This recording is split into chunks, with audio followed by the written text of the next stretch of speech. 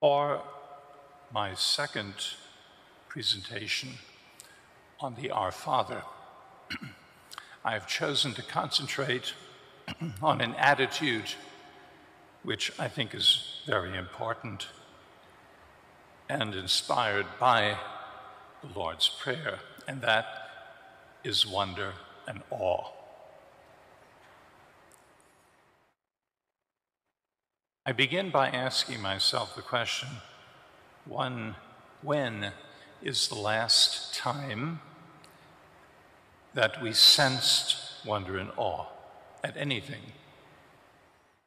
Perhaps it was recently. Perhaps not in a long time. I suspect that your experience is very much like that of many others, including myself. We live in a world of the commonplace, the practical, the utilitarian. If it is not useful, we throw it away. If it is not practical, we ignore it. This materialistic approach is diametrically opposed to a sense of wonder and awe in our lives. I would like to pursue this topic of wonder and awe because retrieving it is so important to our prayer. In the Lord's Prayer, when we speak the words, "Our Father who art in heaven," we immediately position God. We should not think of this in terms of a physical place or remoteness. Our Lord teaches us to address God in heaven, not to emphasize distance, but to convey a sense of presence. Heaven is, after all, where we wish to be in the end, and from heaven, all is seen by God. Isn't a Father proximate to us, near to us, part of us? And then he adds, "who art in heaven," because we wish to be where the Father is. The world in which we live is not heaven. In expressing the yearning of the human spirit, the faithful Christian expresses the deep desire to be with the Father. Heaven is our home. We are pilgrims. However, hasn't God become man? We have the incarnation, after all. Hasn't the eternal Word become flesh and descended to earth? Isn't God present to us now through his incarnate Word? Heaven touches earth now in a foretaste that we call the sacraments, and in which we adore here in the Eucharist. At the time described in the Gospels, Jesus walked the earth. This wonder and awe at God's presence is possible at any time. But we find it expressed so frequently in the Gospels that it really is difficult to count each episode or passage. I cite only one passage, one that you no doubt know very well. It comes from St. Mark, chapter 5. The woman afflicted with hemorrhages for 12 years. Quite poignantly, the woman thinks to herself, "If I but touch his clothes, I shall be cured." What faith this woman has. What yearning for the power of God in her life. And her desire is rewarded. She is cured. And Jesus says, "Daughter, your faith has saved you. Go in peace and be cured of your affliction." This is wonder and awe. How marvelous must this cure have seemed to the poor woman. Wonder and awe is one of the gifts of the Holy Spirit, you may recall from your catechism. Wisdom, understanding, counsel, fortitude, knowledge, piety, and fear of the Lord. Often it is spoken of as fear of the Lord, because this fear is a holy fear, a reverential fear. The kind of fear that we find in Matthew chapter 8 with the centurion who will not allow Jesus to enter his house, so filled with awe and wonder he is at Jesus' presence. Or John chapter 4, the account of the Samaritan woman whose life has been revealed to her. Or Elizabeth, overwhelmed by a visit of the Mother of God, that even John the Baptist leaps in her womb, recorded in the Gospel of St. Luke chapter 1. These passages and so many others should move us deeply. They speak to us of the wonder and awe that we should experience in God's presence. The Father in heaven, whose name is hallowed. Wonder, you might be asking yourself, what's the difference between wonder and awe? Wonder is what we cannot explain or appreciate fully. Awe is what leaves us agape, marveling at something which is sublime. Permit me a little digression, because wonder and awe comes to us in different ways. It brings me back to my childhood. My parents brought me to Mass as a child at one of two places. One was the chapel of the university, the Catholic chaplaincy at the university campus. It was only a block away from our house. And our parish church, which was the cathedral. Both filled me with wonder and awe as a child. At the university chapel, there was an inscription from the Gospel of St. John that lined the upper wall and culminated in these words over the arch, over the altar. Ego sum via, veritas et vita. I am the way, the truth, and the life. John chapter 14, verse 6. That inscription was in Latin, which helped capture my attention.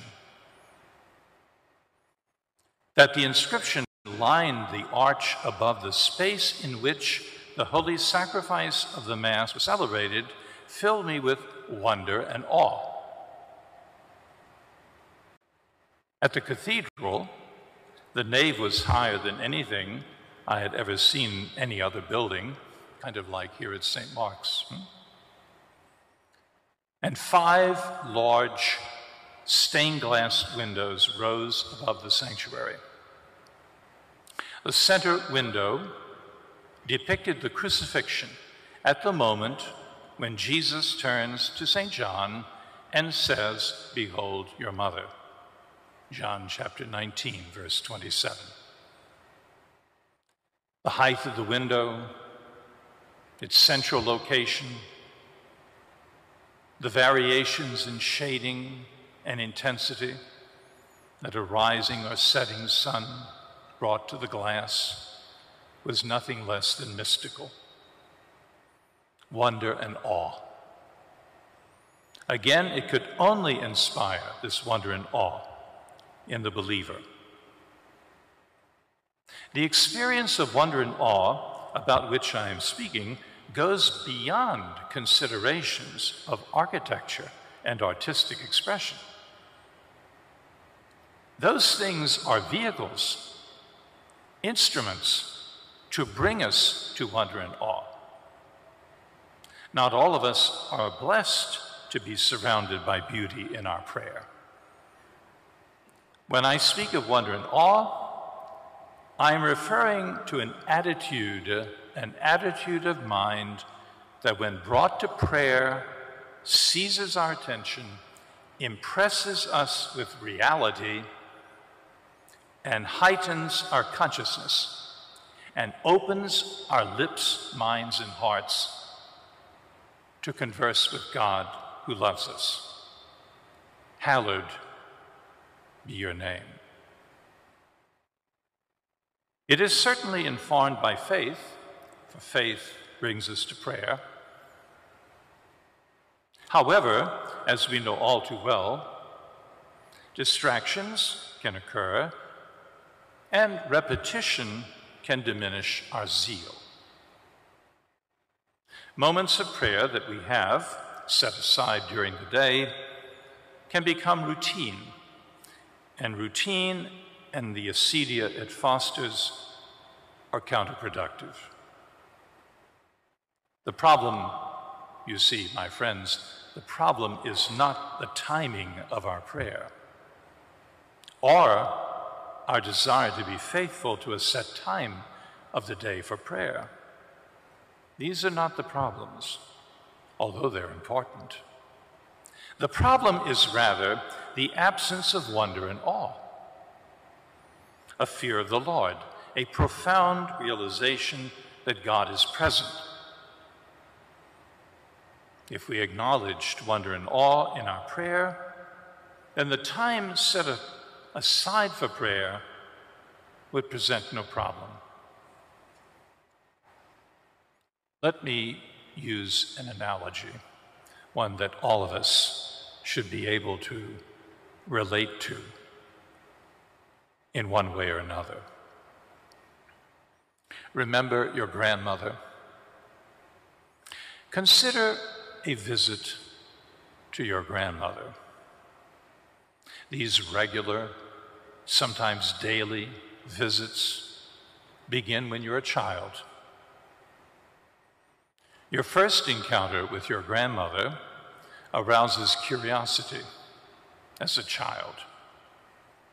She belongs to another world, and yet she's very much a part of your own. Her language, preferences, and manners are anything but modern and up-to-date in your view. But she instills reverence, she commands respect, and she loves you. All the while, your visits become routine. Off to grandmother's house we go. And after the niceties of affectionate greetings have passed, you continue on with your childlike games and pastimes. There comes a time, however, when the age and the passage of time, you experience the wisdom and insight of your grandmother. She breaks through your adolescent self-absorption. It is at this moment that you realize grandmother has something to say to you. The respect shown her up until this moment was mostly a formality. Now it becomes her right. and you come to understand that she deserves your reverence and attention. This, my dear friends, is wonder and awe. Wonder and awe has set in. Grandmother's maternal dignity requires more than respect. We engage with her. And all of this is part of love. But we are slow to absorb love's subtleties. Love is a subtle thing, as you know. And very often, we are slow to absorb it. Therefore, we sometimes do not learn love's lessons. The turning point is the moment at which we are struck by the intimate presence of this person with whom, until now, we had only a formal and routine relationship. The experience of wonder and awe only expands with the passing of time, developing into frank and open conversation, the exchange of ideas, and the learning of life's lessons. This is a metaphor for what happens in prayer. The sacred scriptures are filled with such encounters, filled with them. They are simply variations on a theme of wonder and awe. I think, for example, I'll mention a few of them, of the meeting of Jesus with the Samaritan woman at the well in John 4. The woman, as you know, is simply performing a routine task. But Jesus seizes her attention when he asks her for a drink of water. Jews and Samaritans had nothing to do with each other. This captures her attention. The rest of the episode unfolds like the journey we encounter in the life of prayer. The turning point, I believe, is the moment when, after Jesus has revealed an extraordinary knowledge of her marital life, you remember the passage? Go and get your husband. I have no husband, she says. Oh, in fact, you have had 5 husbands, and the man you're living with now isn't your husband. Such brutal honesty must have shattered whatever pretense the woman had. The Samaritan woman then expresses a certain wonder and awe by saying, "Sir, I can see that you are a prophet." This isn't the end of the meeting, but only the beginning, which unfolds to climax in a profession of faith in Jesus as the Messiah. She says, "This is truly the Savior of the world." When one comes to this moment in prayer, where we drop everything and marvel at him whom we are encountering, then the wonder and awe has found its mark. We have hit the bullseye, we might say. We joyfully sense that this treasured moment is only the beginning of something greater. I fear that in attempting to describe this experience of wonder and awe, I have fallen short of conveying its power and potential. However, fear of the Lord, or a sense of wonder and awe, finds its origin in the Holy Spirit. These gifts of the Holy Spirit accompany the movement of God's grace in the sacraments in which we participate, especially in the Eucharist, but also in our confirmation. As baptized and confirmed, we have in us a glorious potential made possible by the work and power of the Holy Spirit. This is what the power of the Holy Spirit means. it instills a wonder and awe in us. If God is the origin of our interior life, as I said yesterday, quoting Tanqueray, then great things remain to be accomplished to those open to the Holy Spirit. Wonder and awe awakens. Sometimes it's mediated by something else. For example, beauty can alert us to the presence of God. Beauty, however, is not God.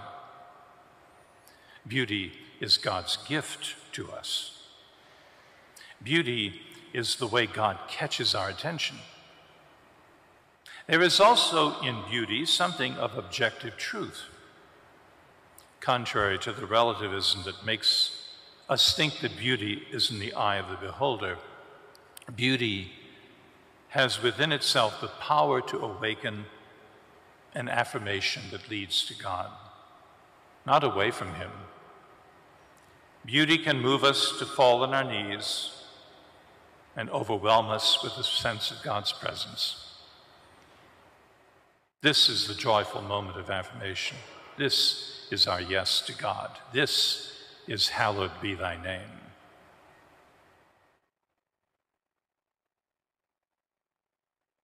Just today, I received an email from a priest in my diocese who's the chaplain to the university. He had conducted a retreat for the university students. They had about, 150 who attended the retreat. And after the retreat, a non-Catholic student who, for whatever reason, was attending, came up to him and said, "You can sign me up for RCIA." The priest asked him, "Well, what brings this about?" He said, "I could not help but be attracted to the reverence shown for the Eucharist, and that impressed me." Wonder and awe. Wonder and awe. How does St. Paul express it? 1 Corinthians chapter 1, verse 18 and following. As God is faithful, our word to you is not yes and no. For the Son of God, Jesus Christ, who has proclaimed to you by us, Silvanus and Timothy, and me, was not yes and no, but yes, has been in him. For however many are the promises of God, their yes is in him. Therefore, the amen from us also goes through him to God for glory.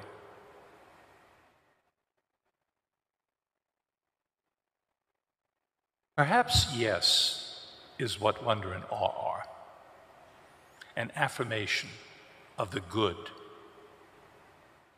a yes to the truth, a yes to the acceptance of the way, the truth, and the life. That old inscription that I saw over the altar of my childhood. Only then does every word from his mouth have power to enliven everything from our heart. Let us pray. Heavenly Father, may our prayer radiate the wonder and awe that you instill in us through your Spirit, through confirmation. May it bring us closer in relationship to you, who loves us and dwells within us. May our response always be yes to your movements of grace. We ask all this through your Son, our Lord Jesus Christ. Amen.